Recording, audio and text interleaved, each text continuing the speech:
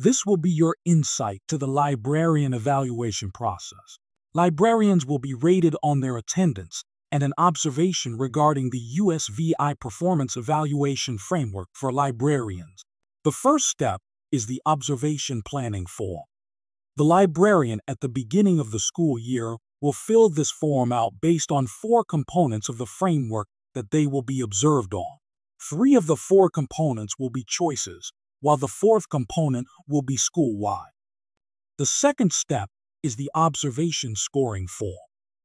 After the evaluator schedules and holds an observation meeting with the librarian, the evaluator will then rate the librarian based on that observation.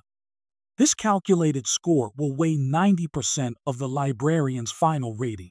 The third step is the observation reflection form.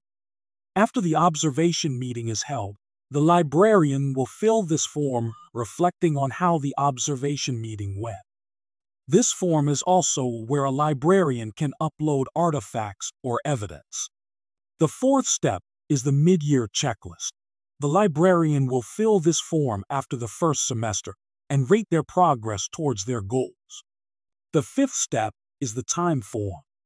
At the end of the school year, the evaluator will rate the librarian's attendance.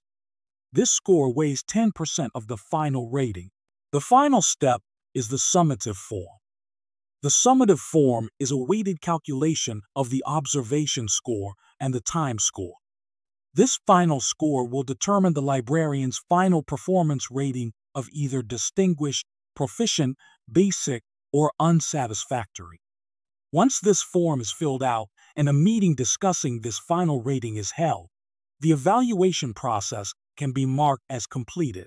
If you have any questions or concerns, please feel free to contact the program manager